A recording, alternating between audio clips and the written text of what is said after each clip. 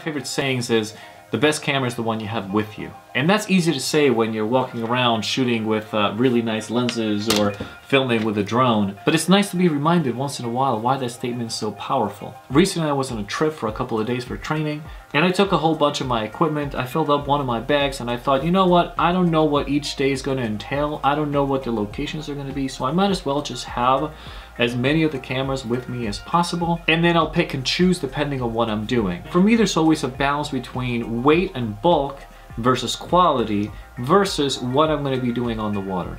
If I'm out on the water for the day and I'm in a beautiful location, I'll usually take nicer equipment because it's one of my passions. I love filming, I love taking photos, so I'll deal with the bulk in order to get nicer quality. But if I'm there to learn, I want to focus on learning more than the equipment. And obviously, I can't help myself. I always wind up slipping a camera or two extra in my hatch.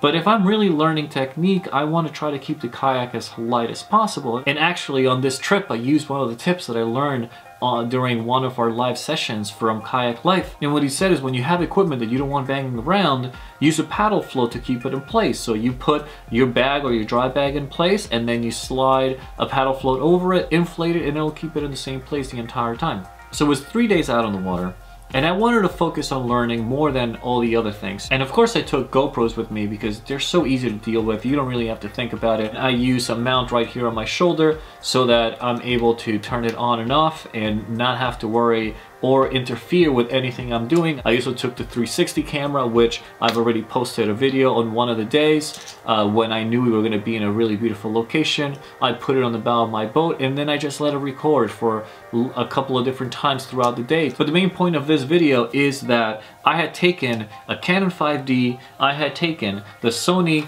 a6300 with the nice lenses, and then I actually wound up using this little Canon powershot actually almost all the time instead.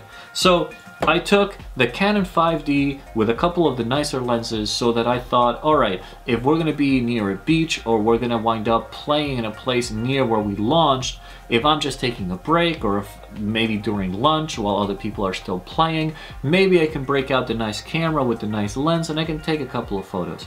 That didn't happen the entire time, but I was glad that I had the camera with me just in case.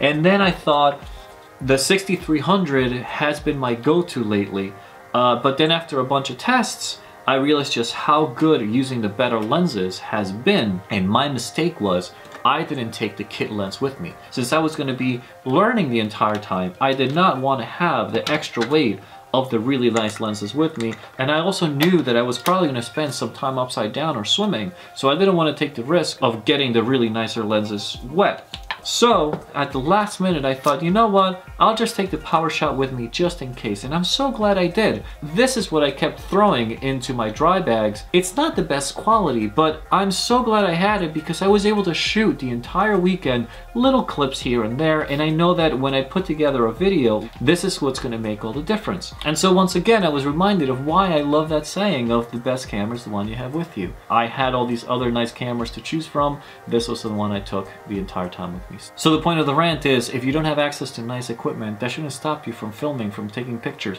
If you really like taking pictures, then just use anything you can get your hands on. And that goes with everything, it goes with paddling.